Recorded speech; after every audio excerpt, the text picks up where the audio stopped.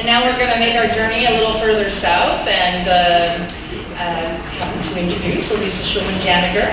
She'll be talking about the ACS LA Gray Whale Census and Behavior Project. Alisa?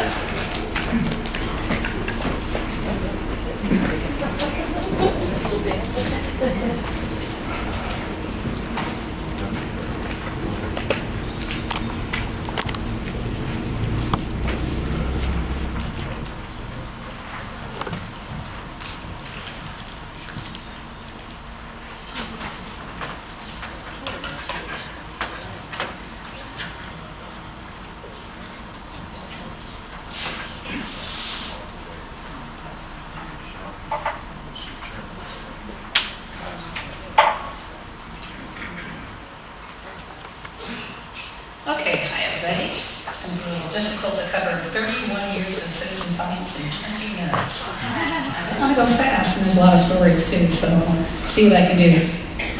So the ACS LA Gray Whale Census and Behavior Project is a great example of long-term citizen science going on for quite a long time. I got involved with it back in 1984 when I looked at a project that was being done a couple of weeks, couple of months a year at Marineland of the Pacific, with volunteers in Marineland watching gray whales and counting them, and decided, wouldn't this be great to turn this into a full-term project or a full-season project, and started it back in January of 1984. This particular season we had 110 trained volunteers. Many of them have been with us for 5 years, 10 years, 15 years, 20 years or more. A lot of our volunteers come from the Cabrillo Marine Aquarium, the Whale Watch program, which I was a part of when I, and still am.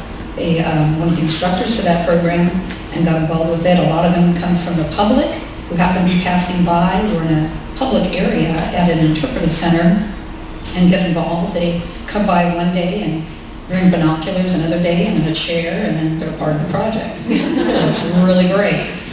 We watch for an average of 12 hours a day, 7 days a week, almost 6 months a year. This past season, our station was open for 174 days. We were there every day, rain or shine. One day we had gale force winds on March 1st and still saw 94 southbound and 94 northbound and 7 southbound gray whales that day. It's amazing. We put in over 11,000 effort hours. With the experienced people we have 15 core volunteers this year who put in over 200 hours each that sort of anchor different sessions. Perhaps it's Wednesday and Friday morning, or every afternoon, or Saturday afternoons. And these core experienced volunteers put in about 40% of our effort hours. So the history of our gray whale census back in the 1970s, members of the American Station Society LA chapter and Cabrillo Whale Watch, the early years, would watch from Point Furman of the Palos Verdes Peninsula right against the LA Harbor area, would talk to passerbys, write down the numbers of gray whales seen on a chalkboard, which would be erased daily. So unfortunately we don't have those numbers, but it was a great start with interaction with the public, people getting interested in these whales that came close to shore. In the 1970s, late 1970s, the project was started by Bill Samaras, Laura Osteen in Marineland of the Pacific, which is also a great opportunity to enlist new people who would happen to come by the pilot whale tank where we were located and help us out, and also educating the public there too. Until we got kicked out on February 11th, 1987, when they closed unexpectedly. We were also at Catalina Island for a couple of seasons, for partial seasons out there from the west end of Catalina Island counting.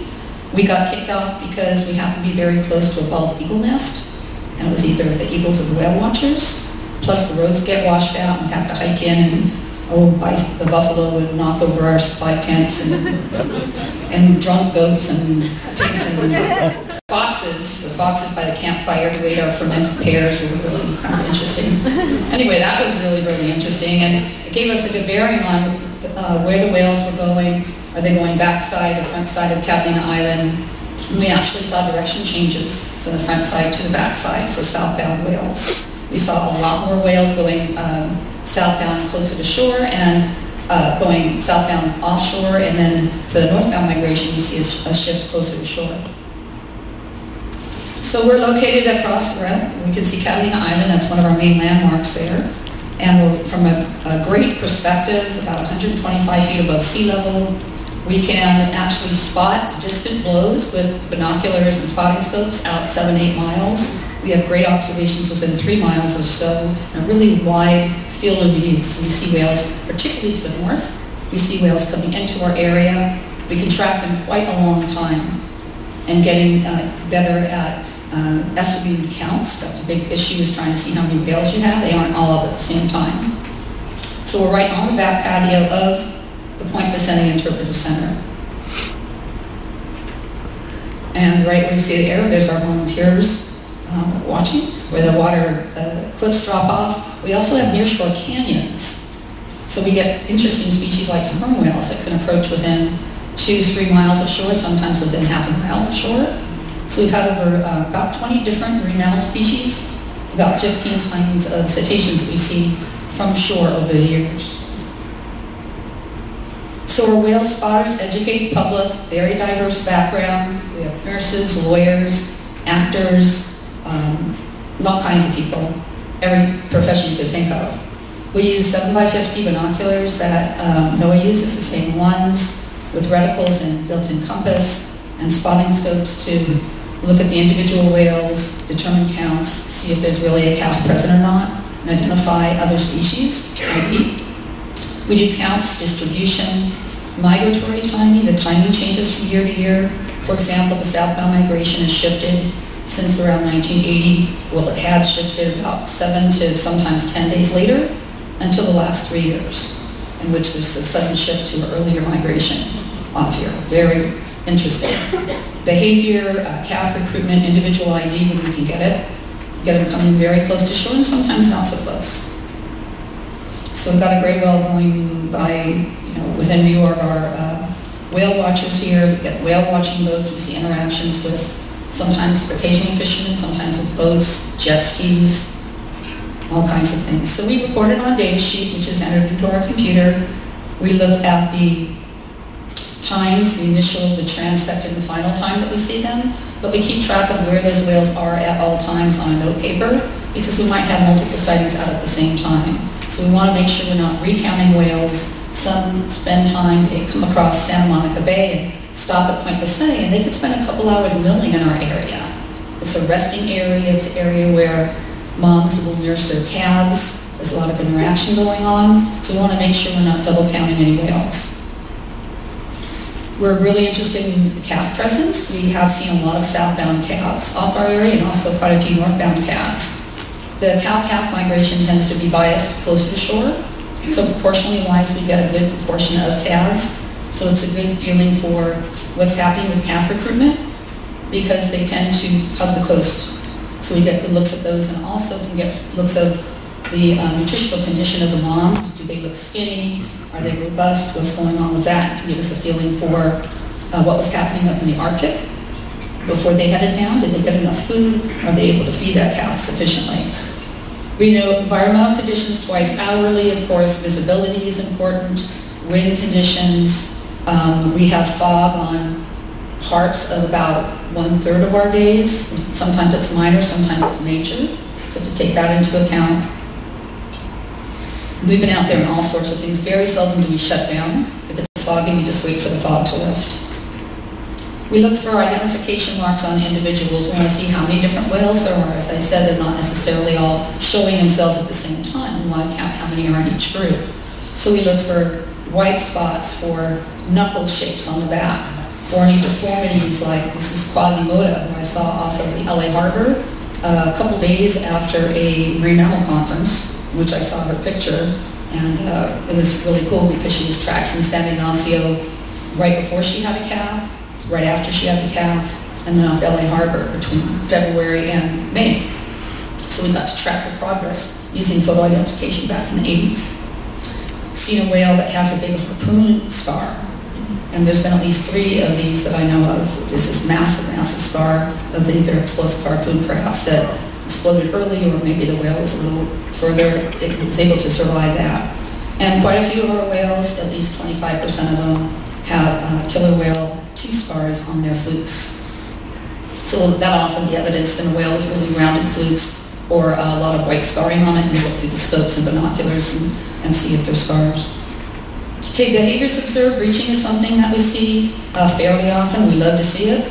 The record breacher was a calf who breached 64 times, ran along the cliff counting them. And that was back in the day of film when I ran out of film, and one of our observers, Judd Goodspeed, handed me a roll of film as we're running and counting. And it was breaching, and there was a sea lions jumping with it. It was amazing. The mother turned around and came back to it to get it. We can actually get identifiable photos from the census when they're in close to shore. The second breach picture is of a gray whale breaching from the census. So although we're 125 feet above the sea level, these whales can come in really close to shore right outside our kelp bed. We see spy hops occasionally in the kelp, but not as much as we see breaching. We see a lot of milling and socializing. Whales spending a lot of time sometimes blowing bubbles, a lot of playing in the kelp, perhaps feeding in the kelp. The kelp has anthropods, which the gray whales feed on. In the substrate, it also has sea slugs and fish and all sorts of stuff in it. So particularly mothers and calves, we see playing kelp a lot, the kelping behavior. We see in a lot of species. We also see courtship behavior. We see mating behavior, and we have seen penile displays in December, January, February, March, April, May. So we see, well, they're interested all the time, okay? Doesn't mean that they're conceiving in May, but doesn't mean that they, and I've talked to some other folks too, have seen that in the summertime. They're interested in mating, definitely. We see newborn calves. This particular calf I saw in January. It was 1.5 miles off our census project. And we saw, it was foggy, the census couldn't quite see it. And we saw a blueprint and stopped and looked, and there was a brand newborn calf who couldn't swim at all. Its flukes were completely folded up. It was just probably minutes old. It kept surfacing upside down. The mother would push it right side up. It was just floundering around, absolutely amazing. So that was in January. I've seen, I didn't put it up here, but I've seen a couple of placentas off the LA Harbor area, gray whale placentas. The captain would not let me put it on the boat. And when I pull up this placenta, I've heard of them, saw pictures, and he said, "Are you kidding? That's so gross." But Jim Simich isn't very happy about that. Wanted to weigh it, measure it, and all of that. It's difficult to track newborns. Mothers with newborns tend to be lower profile. They often won't have a visible blow. They often won't fluke. So it's tougher to spot them. Often we spot them by the absence of what we see. We'll see fluke prints at the surface marking where the whale is, and we don't see anything else, or see a little dark body pop up. So the behavior, what we see, the tracks are a key that there might be a calf present. Northbound, more demonstrative, but southbound it's really tough. We have seen nursing behavior. In fact, this year was a record year for northbound calves. We've seen milk in the water. We've seen as many as 4 cow-calf pairs hanging out together, playing with the babies. Really, really cool. We had 285 northbound calves this season, which is a record for us in 31 seasons. And this is a photo here of calf number 285. So it's really exciting to see that. There are issues or problems with that whales face around our area. Harassment from boats. There's a gray whale right above the yellow writing there, and boats speeding by, not knowing they're there, and sometimes knowing they're there and doing wheelies around them. We see whales with obvious entanglement scars. There's jet skis in the lower left hand. The gray whale is right about here. Those jet skis went around and around for about 15 minutes, including extremely close to the whale. And we have seen actually whales swim in 1985, we had 2 gray whales go by Marineland, dove, came up, and only one came up. The other came up a week later in a gillnet. In 1990, gillnet legislation was enacted that outlawed gillnets within 3 miles of shore. And we did talk to some folks about our observations, and they took that into account when figuring how far from shore they should do that, and so on. We've even seen feeding behavior. In 1989, 90, we had very few coastal gray whales. Very few, 300, 400. Our numbers were extremely low. We had one reliable gray whale, Johnny Paycheck. This gray whale was seen for 3 weeks, a juvenile gray whale. One day we had 1 gray whale go by. The next day we had 1 gray whale go by. The 3rd day we noticed there's like a Playboy bunny on that gray whale's fluke. Okay, and it stuck around for 4 months. Feeding on, they feed on copepods, krill, all sorts of stuff. We get skinny gray whales. The ice coverage on feeding grounds determines what's happening how successful they will be in reproduction. In 1998-99, there was a mass mortality event, very few calves for those 2 years. And the next year, when the gray whales were recovering, nutritionally wise, there were very few calves too. We had a super pod of at least 23 gray whales one day that was resighted off San Diego 18 hours later and matched up the flukes of 9 of the 10 flukes. So really interesting, traveling 3.5 miles an hour. So here's flukes from here and San Diego, and Diane just happened to have this on her laptop, and I saw, that's the whale I just saw. Same marks from one day to the other, matched to the previous year in San Ignacio Lagoon. So what are some of the overall trends we've been seeing in this time? So our southbound and gray whale counts between 1984 and 2014. We have huge ranges. It's going to depend upon weather conditions. It depends on the whales that they're coming in close to shore or further from shore. Depends upon, is it El Nino, La Nina, all sorts of things. The ranges from southbound are 301 to 1301. For northbound, 521 to 3412. These are all raw counts. But you can see how the southbound count, if that's a higher southbound, typically mirrors the northbound count. The calf counts, also very interesting. First year that I know that I did the census was a La Nina year, and we had lots of whales and within a mile of shore. I thought this was easy, and then not so much after that. Okay, calf counts this last 3 years have been amazing. If you look in around the mass mortality event, we had at least 40 gray whales washed up along our shore in our area, because my husband Dave had to go check them out. Very few calves, and then the numbers increased. 2010 was the lowest calf counts that the nymphs counted at Piedras Blancas, and 2012 was their highest counts. They didn't have a record year this past year, but they had really, really good counts. What's interesting also is the low southbound counts. These 3 years is the highest Decembers we've ever had. Super high December counts. Early migrating, likely pregnant females. Very, very low southbound counts for calves, even though we had ideal viewing conditions. Then look what happened. We had really, really high calf counts going northbound. So I suspect that they got a lot of food up in the Arctic, came down early, were more successful with their calves, and we got a big calf push. Really interesting. This year was supposed to also be early access and a lot of food up in the Arctic. So we may have another early migration, low southbound count, and hopefully a high northbound count. As a proportion of calves to non-calves, you can see it's quite variable over the years. We've had some big years, such as our JJ year up there, that we had 6 gray whale southbound calves that washed up alive. That year we had 107 calves, southbound calves. So it's quite variable over the years. Northbound calves, also quite variable. Look at our big years, the last 3 years, quite big.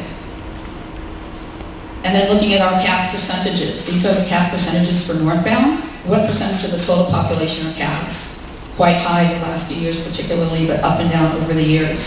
So how does our census season compare from year to year to year? This is a 10-year average. This is what we had this last year, and the previous year, and the previous year. Notice the early migration.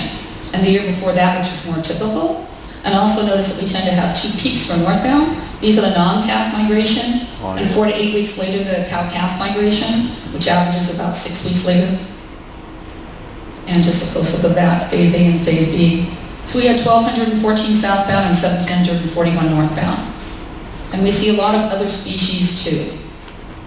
We're involved with, which I'll go over in just a second, we're involved with Journey North, which is an educational website, sharing our data and interacting with the students. And as is the NIMS project at Piedras Blancas. We see a lot of interaction with other species, such as Pacific white-sided dolphin.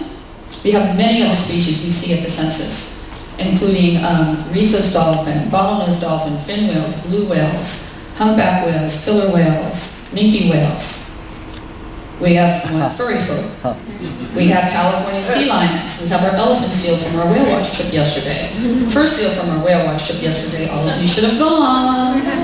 Okay, we have sea otters. In fact, it's thought we have like 4 resident sea otters now in Santa Monica Bay. So I expect the sea otter sightings to increase a bit. Harbor seals almost every day. Seen a couple of stellar sea lions. Common dolphin is we can't tell the difference between long and short beak there. We see them almost every day. Out of 174 days, we saw them 162 this last year. Wow. Bottlenose dolphin, this is all from shore. Bottlenose dolphin, we saw them 147 days this year. Both of those species, most days ever in 31 years. We actually saw a birth of a bottlenose dolphin in 2009, right in front of the census, 6 o'clock in the morning. We have Pacific white-sided dolphin. Numbers go up and down and alternate with the rhesus dolphin. In years that we have lots of white-sided, we tend to see few rhesus, and vice versa. And it's interesting, there's the opposite pattern seems to be up in Monterey Bay. So we suspect they might be shifting up and down the coast. Fin whales, massive increase in fin whales. 107 days out of 174, record year 138. Huge increase in the last 5 years. Fin whales close to shore. Blue whales also close to shore, but not as many. We tend to see blue whales more during the summertime. We have problems with people like paddleboarders going around them. Humpback whales increased the last 7 years, and minke whales, they're around all the time, but they're harder to spot because they're very low profile, so they're probably around even more. But the last 3 years, we've been seeing an increased amount of sighting. Sperm whales, we had one sperm whale was seen between 1982 and 1991 from our census, sometime with a male companion, double scoop, a small male sperm whale foraging right off our coast. And there's been a sperm whale mango from 1996 to at least 2013, who's been hanging out and was just spotted first day of the census last year. Interesting stuff happening. False killer whales. We've seen them throughout the years. Last confirmed 14 years ago, very rarely sighted, had them this year. Pilot whales, commonly seen. They were the most common ones we saw back in 1984, one of the most common. Last confirmed back in 95, 96 from the census. They were in the area, but we didn't see them from the census. Northern right whale dolphin, Dallus porpoise. Bredis whales and sei whales have been in the area, but they're very difficult to tell from shore from fin whales. There were confirmed Bredis and sei whales in the area this year. Killer whales, we've had killer whales almost every year. Actually seeing killer whales the first year of the census back January 29, 1984. Got me into deciding, okay, for sure, this is what I want to do for my life, figure out who's who, who's coming here. We have seen transients, offshore type killer whales, and LA pod whales, which are most likely eastern tropical Pacific whales that came up visited us from one El Nino to the next, which resulted in a catalog of photo-identified individuals co-authored by Nancy Black and Richard Tonello, who are here, that we're working on updating as we speak. And again, different types, ecotypes of killer whales seen. The LA pod was the only killer whales we spotted off the peninsula area between 1982 and 1990. No other killer whales were spotted, but this one group of about 15. That's it. And these are the ones, in fact, that one killed a great white shark off the Farallones in October of 1997, and in December 1997, 3 of them were seen headed south off La Jolla, never to be seen again. They eat sharks. This is taken right off Newport Beach. They're very small killer whales, very interesting. Now we tend maybe in our area too, so there's other types to look for. Lots of acknowledgments of the people who sort of I stand on the shoulders of. Dave Rue from National Fisheries helping to guide and the protocol of the census. Wayne Perryman, we communicate a lot about the timing of the calves, what are we seeing where, helps us out with killer whale sightings too. And John Calamakias is out with spotting all sorts of critters, and we communicate with them, and also with our whale watch boats. We talk to the whale watch boats, they go out and they can reconfirm, yes, there's a calf, they can get identification, photo IDs of particular animals. We could not do this project without volunteers. It's totally 100% citizen science. There's dedicated people who dedicated their lives. One woman, 20 years, every afternoon, 5 days a week, she's there. Wow. And without these citizen scientists, these dedicated people who are fantastic observers, this wouldn't exist. With budget cuts, this couldn't happen in a formal scientific study. So it's a fantastic project. I didn't think 31 years ago we'd still be doing it. But I can't imagine ever stopping it. It's amazing. Thanks.